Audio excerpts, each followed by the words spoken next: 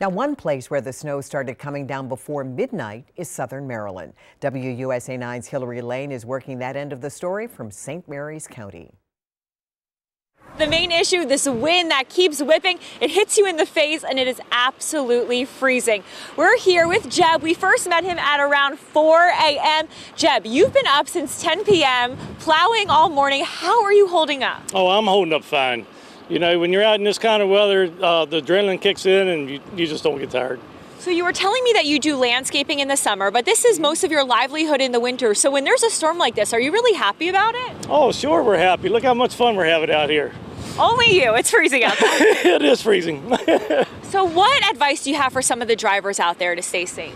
Hey, you know, you got to stay off the road. And if you are on the road, drive slow.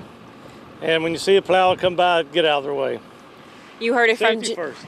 Yeah, Jeb, that's really important. You heard it. It's continuing to be very icy out here and the snow is continuing to fall. So if you don't have to come outside, don't. Stay inside. Back to you.